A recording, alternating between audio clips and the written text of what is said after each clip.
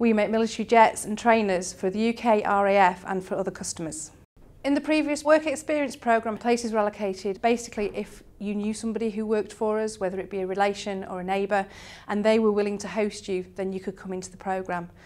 Now we give a much fairer application process and make sure that the spread is across Lancashire. We have 24 partnership schools who can all have 3 places on a work experience cohort, plus we open it up as well to other schools within the Lancashire area.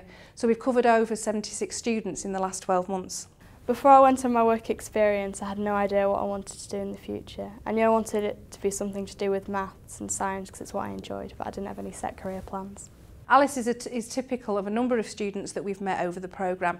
She's really keen, but she didn't know what engineering was. I was given a task to do throughout the week. I had to design an aeroplane and the fleet that it would be a part of, and design everything that went in the plane. On the last day we gave a presentation as a group, so all the people who did the work experience there, they gave a presentation. We invite parents and school as well as the hosts and our senior managers to those presentations so that they can see what the students have been up to.